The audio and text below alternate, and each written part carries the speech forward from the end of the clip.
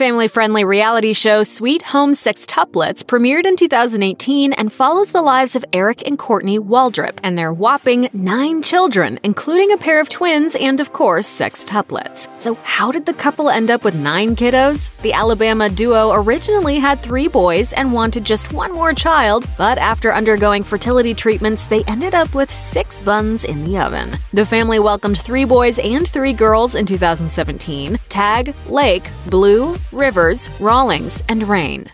Very blessed and don't know quite what we did to deserve it. Fans have fallen in love with the Waldrop clan ever since, and with the premiere of Season 3 in June 2020, audiences have become even more involved in the proud parents' lives. But whether you're new to the show or a fan from the very start, here's the scoop on TLC's Sweet Home Sextuplets. It's already rare to meet your future spouse in high school, but Eric and Courtney Waldrop beat the odds, and then some, when they found each other way back in 8th grade. The couple's sweet love story was featured in the show's 2018 premiere, with Eric sharing, "Courtney and we've been together since 8th grade and never been with anybody else. So it's kind of like one of those, I guess you could say, not high school sweethearts, junior high sweethearts." I really would call it love at first sight. Both Alabama natives attended Auburn University, and it was there that Eric popped the question. The two married in 2004, just a month after their graduation, and 4 years later they welcomed their oldest son, Sailor. Then came Bridge and Wales in 2012, followed by the surprise of a lifetime, sextuplets. Courtney joked, "We don't even remember life before because it was like we were babies when we started dating." But for Eric and Courtney, starting their family wasn't an easy task. After the birth of their first, Sailor, the two experienced a second pregnancy which resulted in a miscarriage, according to TLC. The network also reported that Courtney's doctor then discovered she had a blood clotting disorder which could risk both baby and mother's life, so they turned to fertility medication. The medication was successful and resulted in the addition of twins to the family, but when the two tried to have a 4th child, Courtney miscarried again. She revealed to People magazine, "It was devastating because I can get pregnant so easily, I just can't hold on to them. It was upsetting, but we had experienced it before and I knew I had a medical issue that contributed to it." With the success of the first round of fertility medication, Courtney's doctor decided to put her on a low-dose treatment that would diminish the potential for more than 2 fetuses. The plan resulted in a viable pregnancy, but instead of 2 babies, the couple got 6. But instead of feeling pure joy, Eric and Courtney were faced with the tough decision as to whether they were going to keep them all.